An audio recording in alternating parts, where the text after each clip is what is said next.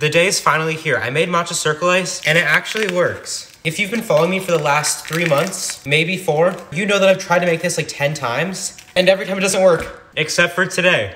This is officially the best circle ice I have ever made. I honestly kind of just accepted the fact that this will never work, but it did. The matcha is flavored mango lemonade, so I'm gonna make lemonade. I never thought it would be this difficult to make ice, but apparently it is. Okay, I'm adding lemonade. You can see that though. I'm so excited. The ice kind of looks gross, but we're not gonna talk about that. Cheers. Wait, it needs to melt first.